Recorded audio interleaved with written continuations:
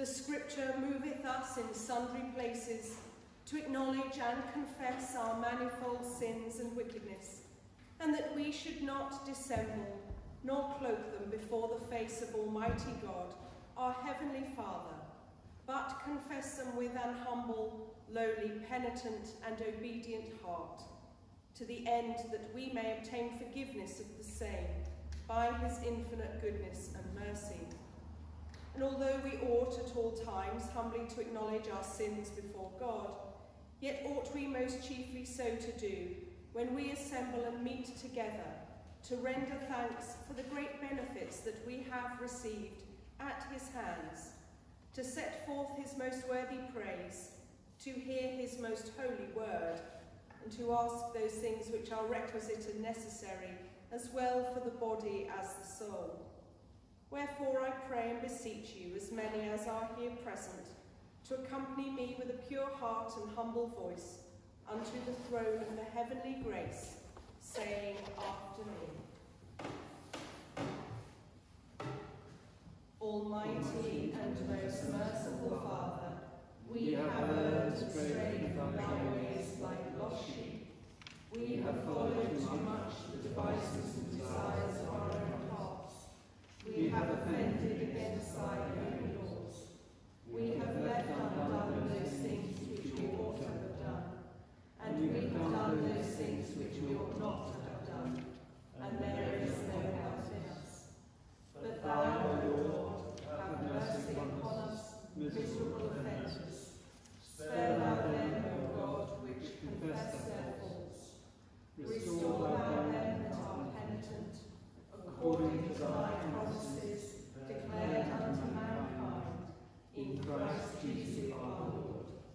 And grant, O most merciful Father, for his sake, that we may hereafter live a godly, righteous, and sober life, to the glory of thy holy name.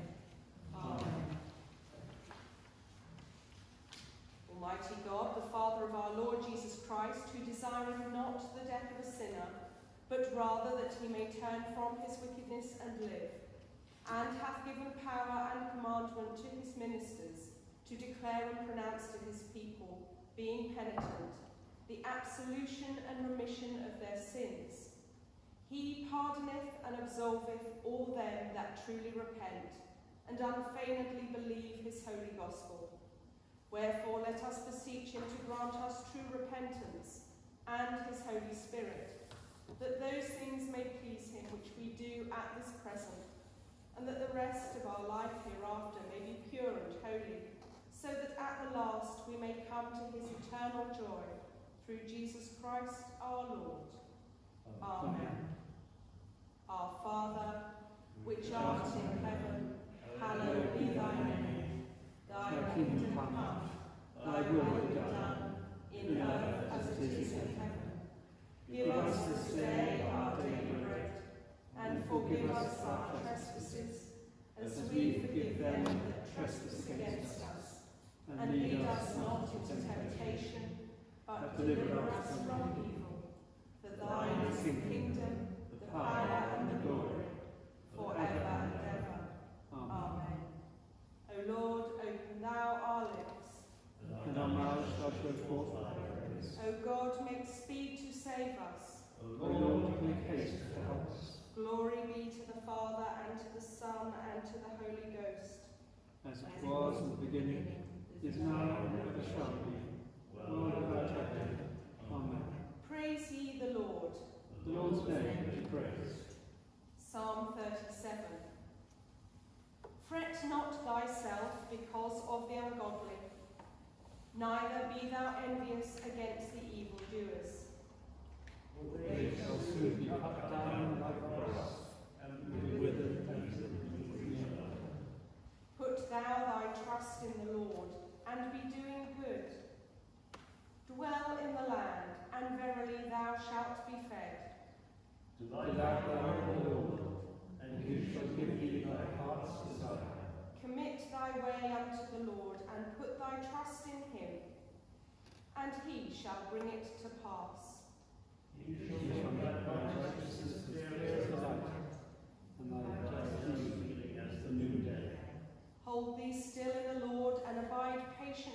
upon him. But grieve not thyself at him whose way doth prosper against the man that doeth after evil counsels. Leave off from wrath, and let go his pleasure. Let not thyself shall thou be moved to do evil. Wicked doers shall be rooted out, and they that patiently abide the Lord, those shall inherit the land. Yet a little while, and the ungodly shall be healed on. Thou shalt look after his place, and he shall be away. But the meek-spirited shall possess the earth, and shall be refreshed in the multitude of peace. Glory be to the Father, and to the Son, and to the Holy Ghost, as it was in the beginning, is now, and ever shall be, world without end. Amen. We hear our first reading.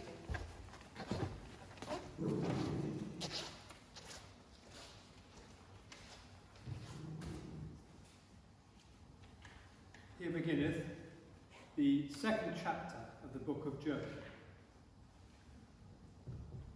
Again, it was a day when the sons of God came to present themselves before the Lord, and Satan came also among them to present himself before the Lord. And the Lord said unto Satan, From whence comest thou? And Satan answered the Lord and said, From going to and fro in the earth, and from walking up and down in it.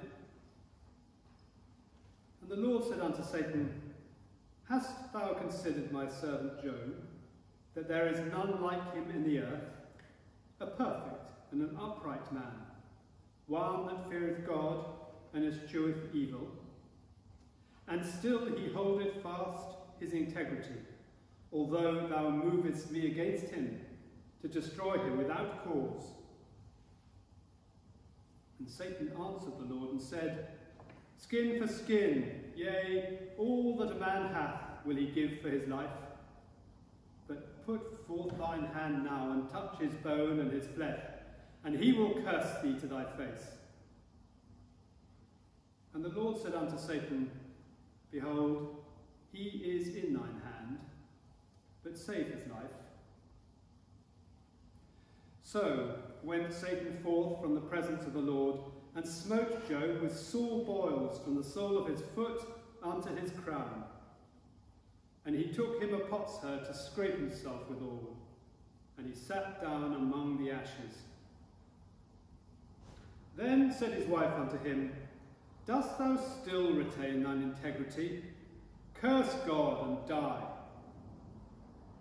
But he said unto her, Thou speakest as one of the foolish women speaketh. What? Shall we receive good at the hand of God, and shall we not receive evil? In all this did not Job sin with his lips. Now when Job's 3 friends heard of all this evil that was come upon him, they came every one from his own place, Eliphaz the Temanite, and Bildad the Shuhite, and Zophar the Naamathite. For they had made an appointment together to come to mourn with him and to comfort him. And when they lifted up their eyes afar off and knew him not, they lifted up their voice and wept, and they rent every one his mantle and sprinkled dust upon their heads toward heaven. So they sat down with him upon the ground 7 days and 7 nights, and none spake a word unto him, for they saw that his grief was very great. Here endeth the first lesson.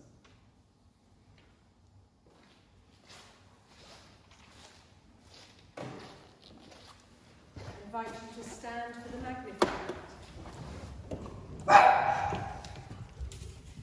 My soul doth magnify the Lord, And my spirit hath rejoiced in God my Saviour, for he hath regarded the lowliness of his handmaiden. For behold, from henceforth all generations shall call me blessed. For he that is mighty hath magnified me, and praised his name. And his mercy is on them that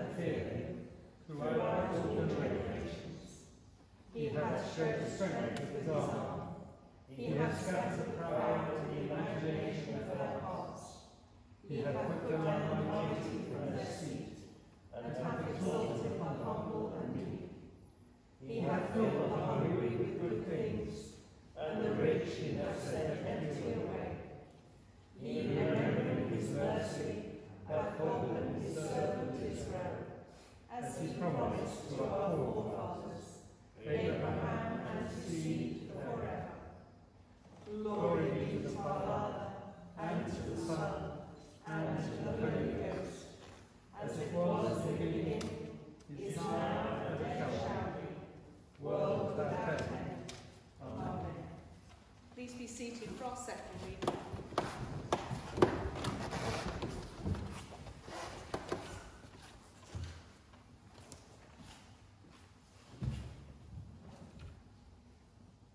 Here beginneth the 18th verse of the first chapter of Matthew.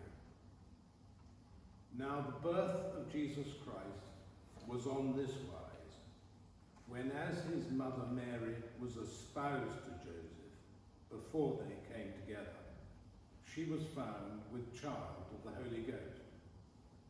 Then Joseph, her husband, being a just man, and not willing to make her a public example, was minded to put her away privily. But while he thought on these things, behold, the angel of the Lord appeared unto him in a dream, saying, Joseph, thou son of David, fear not to take unto thee Mary thy wife, for that which is conceived in her is of the Holy Ghost. And she shall bring forth a son, and thou shalt call his name Jesus, for he shall save his people from their sins. Now all this was done, that it might be fulfilled, which was spoken of the Lord by the prophet, saying, Behold, a virgin shall be with child, and shall bring forth a son, and they shall call his name Emmanuel, which being interpreted is, God with us. Then Joseph, being raised from sleep, did as the angel of the Lord had bidden him, and took unto him his wife, and knew her not, till she had brought forth her firstborn son, and he called his name Jesus. Here endeth the second lesson.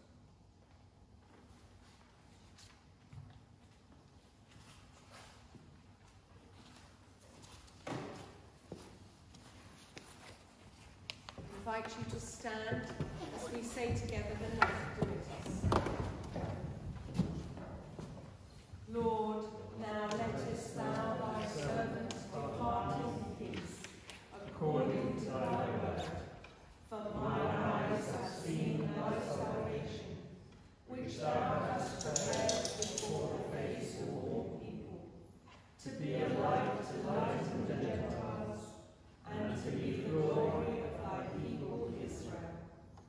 Glory be to the Father, and to the Son, and to the Holy Ghost, as it was in the beginning, is now, and ever shall be, world without end. Amen. I believe in God, the Father Almighty, maker of heaven and earth, and in Jesus Christ, his only Son, our Lord, who was conceived by the Holy Ghost, born of the Virgin Mary, suffered under Pontius Pilate, was crucified, dead, and buried. He descended into hell. The third day he rose again from the dead. He ascended into heaven, and sitteth on the right hand of God the Father Almighty. From thence he shall come to judge the quick and the dead. I believe in the Holy Ghost, the Holy Catholic Church, the communion of saints, the forgiveness of sins, the resurrection of the body, and life everlasting. Amen. The Lord be with you. And with thy spirit. Let us pray.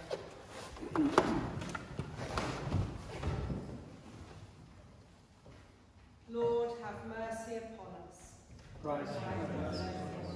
Lord, have mercy upon us. Our Father, which art in heaven, hallowed be thy name. Thy kingdom come, thy will be done, in earth as it is in heaven. Give us this day our daily bread, and forgive us our trespasses, as we forgive them that trespass against us. And lead us not into temptation, but deliver us from evil. Amen. O Lord, show thy mercy upon us, And grant us thy salvation. O Lord, save the Queen. And let us be grace when we call upon you. Endue thy ministers with righteousness. And make thy chosen people joyful. O Lord, save thy people. And bless thine inheritance. Give peace in our time, O Lord. Because there is none other that fighteth for us, but only thou, O God. O God, make clean our hearts within us. And take not thy Holy Spirit from us. O God, the strength of all them that put their trust in thee, mercifully accept our prayers. And because through the weakness of our mortal nature we can do no good thing without thee, grant us the help of thy grace, that in keeping of thy commandments we may please thee, both in will and deed, through Jesus Christ our Lord. Amen. O God, from whom all holy desires, all good counsels, and all just works do proceed, give unto thy servants that peace which the world cannot give, that both our hearts may be set to obey thy commandments, and also that by thee, we being defended from the fear of our enemies, may pass our time in rest and quietness, through the merits of Jesus Christ our Saviour. Amen. Lighten our darkness, we beseech thee, O Lord, and by thy great mercy, defend us from all perils and dangers of this night, for the love of thy only Son, our Saviour, Jesus Christ. Amen. Almighty God, who hast created us for thy glory and service, give us grace, we pray thee, to hallow every gift and improve each talent thou hast committed to us, that with a cheerful and diligent spirit we may render thee our grateful service, and whatsoever we do, may do it with all our might, in the name of Jesus Christ our Lord. Amen. Almighty God, our Heavenly Father, who has taught us by love to serve one another, give us eyes of compassion for human suffering and need, wherever it is found, and especially for that which lies nearest to our own doors. Save us from neglecting life's opportunities, and grant that while we have time, we may do good to all men, for the sake of Jesus Christ our Saviour. Amen. In a moment of silence, we bring before the Lord our own prayers and petitions.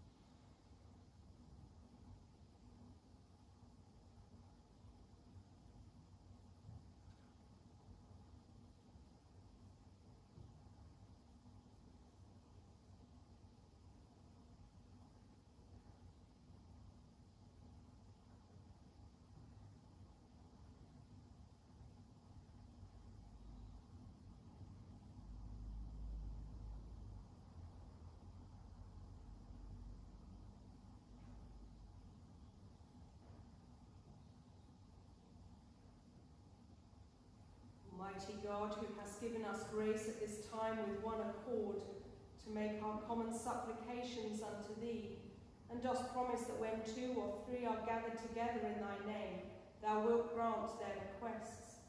Fulfill now, O Lord, the desires and petitions of thy servants, as may be most expedient for them, granting us in this world knowledge of thy truth, and in the world to come, life everlasting. Amen.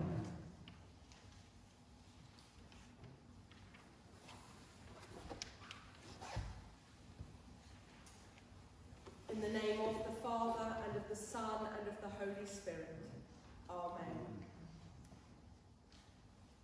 Today, our first reading takes us straight to the heart of one of the most difficult questions that I'm asked. Mostly the question comes from school children, and if you ever want to test your theology, speak to a class of Year 6 children. Sometimes the question comes from people who want to challenge the belief in God. And it's simple. Why does God allow suffering? The book of Job presents us with this character, Job, who is described as a righteous man, a man of integrity. Therefore, from the very beginning of the book, he is firmly established as blameless and undeserving of all that then happens to him. He loses his wealth, his cattle, his property, his family are taken away from him, and he becomes severely ill. It's worth mentioning that in the Gospel of Matthew, we also have suffering. Joseph too is an upright man. He's just. Yet he finds himself faced with a situation where he, no doubt, initially felt very betrayed by Mary. It is only through the intervention of the Lord in a dream that he is given assurances that that is not the case. And then, by remaining faithful and steadfast by Mary's side, he would then face a future threatened by a tyrant and would need to flee to Egypt as a refugee. How is it fair that this suffering is the outcome for a man who is obedient and righteous? And this is the question that Job faces as he sits on a rubbish heap, scraping at his sores. His wife calls on him to curse God and die. But Job wants something more than mere release from suffering. Just like the Year 6 children with their bold questions, what Job wants is answers. And much of the book of Job is taken up with discussions between Job and his three friends, Eliphaz, Bildad, and Zophar. They are good friends. They have heard of Job's plight and have travelled to be with him. And initially, they simply sit with him. But later on in the book, they debate with him. They try to find a cause for Job's situation. Because if you can find the cause, maybe you can have the solution. So what they tell him is this: all suffering is caused by sin. Now this was a fairly traditional view. If we jump to the 9th chapter of the Gospel of St. John, when the disciples see a man who was born blind since birth, they ask Jesus, "Rabbi, who sinned, this man or his parents, that he was born blind?" So to Job's friends, therefore, the solution was simple. Job is suffering, therefore Job must have sinned. So they tell him, repent, admit your faults, and hope that God will then have mercy on you and put everything right. Job rejects this. He tells them he has not sinned, and he won't repent of something that he hasn't done. And so if Job is suffering, it becomes clear that suffering cannot be the result of sin. Here's the truth. Suffering is not God's punishment for sin. Now, there are definitely things in the world that happen because there is cause and effect. So one example, the tsunami of 2004 caused greater death and damage because mangrove forests had been cut down for development. It was only afterwards that we realised that mangroves actually save lives when tsunamis hit because they reduce wave damage, as well as, of course, increasing biodiversity and all the other good things about them. However, the tsunami wasn't sent to punish the people. So why does Job suffer? We don't know. The truth is the question of suffering remains, and at heart it remains a mystery. Perhaps it was because it resulted in good.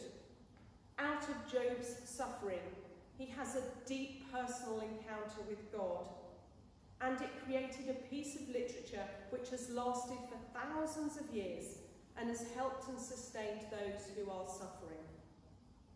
And we can see this in Jesus' response to the disciples who asked about the man born blind. Jesus said, "Neither this man nor his parents sinned, but this happened so that the work of God might be displayed in his life." Perhaps Job's suffering proved the truth. Satan had accused Job, and of all people, of only following God in the good times. Job's example shows that God is there for us in the bad times as well. Job's faith survived a test of fire, but to do so, it had to go through the flames. All suffering is a test. The message of Job is that suffering will happen, and often there will be no discernible reason, and this means good people will suffer. We can shout and argue with God about this. We can scream, "It isn't fair," up to heaven. Do this. That's honest communication with God. However, suffering does not mean that God is unjust, uncaring, or powerless. Job is not ultimately about why suffering happens, but about how we should react to it. Even when our lives are full of darkness and despairing questions, remember that God still loves us, listens to us, and leads us home.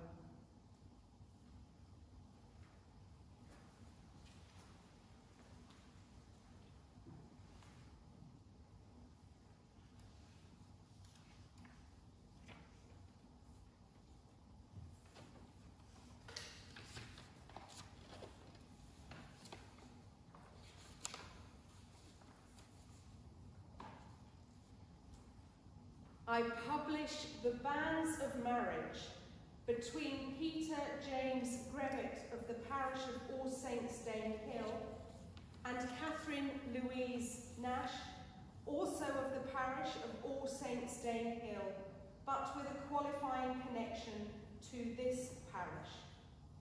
If any of you know cause or just impediment why these two persons should not be joined together in holy matrimony, ye are to declare it. This is for the first time of asking. And I do ask that you keep Pete and Kate in your prayers as they prepare for their wedding day.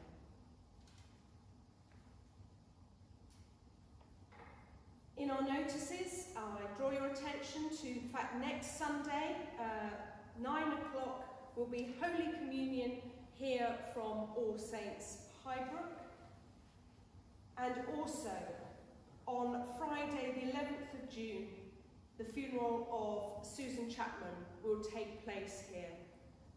We've been praying for Susan's repose of her soul throughout the last couple of weeks, but please do keep Peter and the family in your prayers as they prepare for this final farewell of our dear friend Susan.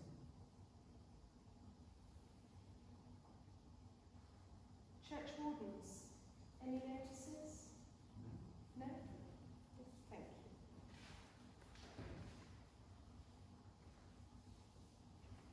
Let us finish by saying together the grace.